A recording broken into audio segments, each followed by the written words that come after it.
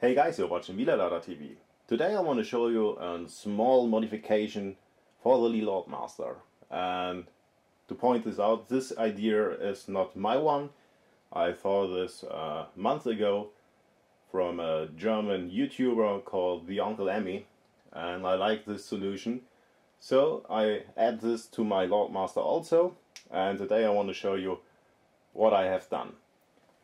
The big problem with a Lee Loadmaster is the priming system, and even with a new one you can have some trouble seating a new primer, and you don't feel it. You seat the primer at the upstroke, and therefore you do not know if there is a primer in the case or not. Okay, and today I want to show you the primer warning system. For this I drilled a hole in my carrier, put an LED light, this small one here, through the hole, connected with a screw. For a little bit of protection I add here this cable protection, and this here is a stick-on cable clamp to guide the cable.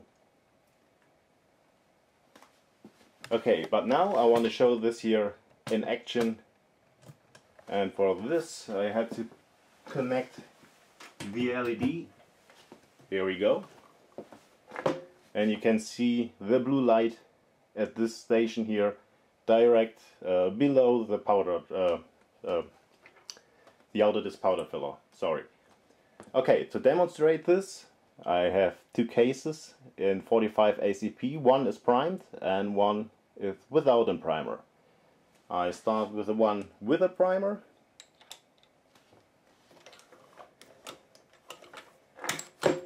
And then I add the one without the primer. Okay, and now you can see how it works. If there is a case with primer, everything inside the case is dark, so I can drop the powder charge, see the bullet, and can continue with reloading. But if you miss to see the primer, you see the blue light inside the case. And I go a little bit closer. This here would be the angle I would see when reloading with the Lee Loadmaster. So if you see a blue light inside the case, it's a signal there's something going wrong. You have to stop the process, figure out what's going up, and you're good to go with reloading after clearing this problem. I like this idea here very much, and the cost for the modification is something between $2 or $3, not more. Okay guys, and this was my short video about the primer warning system for the Lee Loadmaster. I hope you enjoyed this little video here. Please vote, subscribe and leave a comment. Tell me what you think about this solution here.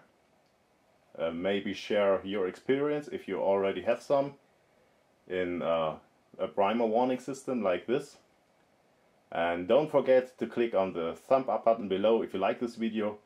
Subscribe to my channel if you do not already have, and thank you very much for taking the time watching my video. Hope I see you next at Wiederladertv.